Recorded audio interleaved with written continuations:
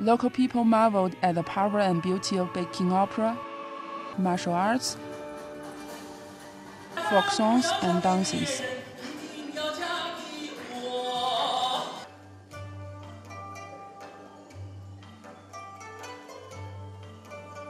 And national musical instruments playing.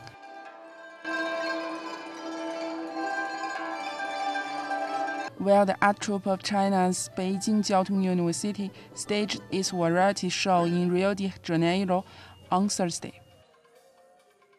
Interaction was ever strong at Teatro Oscar Niemeyer, as every part of the performance was explained by voiceover to allow the audience, mostly students from elementary schools, to understand the whole different culture.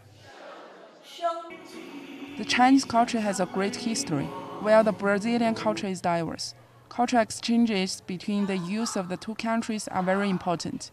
We are a messenger of culture between China and Brazil to build a bridge for the youth of both countries, said Yao Nianlong, staff member at the Beijing Jiaotong University.